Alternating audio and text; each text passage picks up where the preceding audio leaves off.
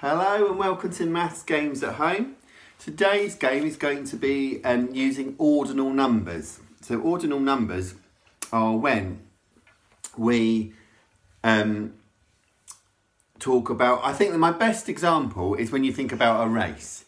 And in a race, you don't come one or two, you come first or second. So it's those words like first and second. And here we have some mugs. Now I'm trying to make sure they're all in there. And they're going to be part of our game. So we have, I think we've got to do it this way because of people watching. First, second, third, fourth, fifth, sixth, seventh, eighth, ninth and 10th. You have a go now, youngest son. First, second, third, fourth, fifth, sixth, seventh, eighth, ninth, 10th. Now when you're writing down ordinal numbers, you write them down, and you're going to do some of these for me now. You can do it over there. I'll just show the camera what I mean. When you're writing down, we write little letters with them. So instead of just writing number 1, let's see if this is actually showing up today. Yes, it is. We're going to write 1 and then an ST to remind ourselves that we say first, which looks like that. First. And then we have second, which will have an ND. Second. And then we have third. Third.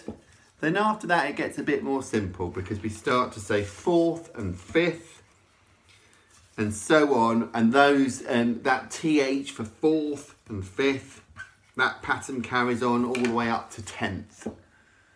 Right, we're ready. We've got all our cards here now, starting from first and going all the way up to 10th. Now, I'm going to ask, what I'm going to do with the cards is I'm going to shuffle them so that they're all in a random order. Let me introduce another player. We don't have my oldest son today, but we do have, what did we say his name was? Bob. We've got Bob here, who's obviously a puppet, and he's going to have a go at playing this game first. Bob has to go out of the room at the moment whilst we hide. He's not allowed to peek whilst we hide our treasure, which is this lovely painted pebble, underneath one of our mugs.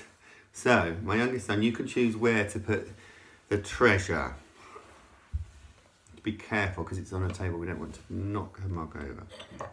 So can you tell me, whilst Bob is out of the room and he can't hear? 6.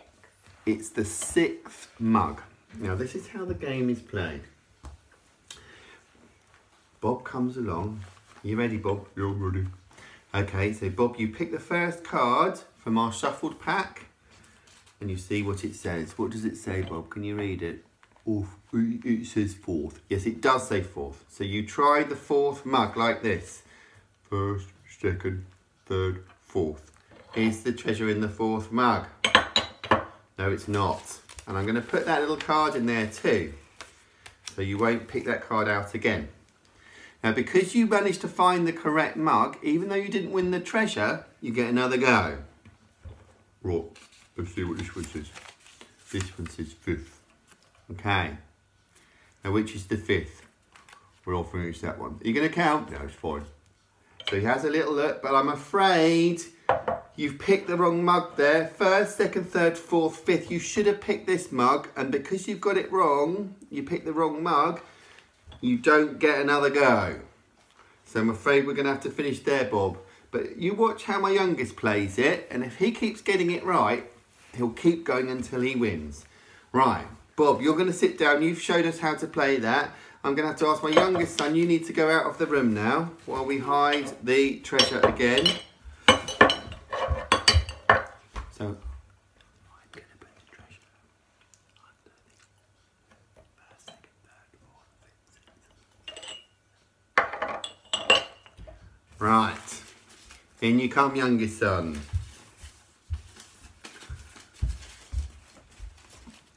Pick your first card. What does it say? 10th. It does say 10th. Can you find the 10th mug? next one. Is it in there? Nope. No, but because you got the right mug, you get another go. So pick another card. 9th. That's the one before that. Actually, I don't think it is 9th because that's there. It's So what does that 6th. say? It's 6th. Okay. And it's that one because I know it was that one Ah. before. Is it under there? Nope. No. Keep going then.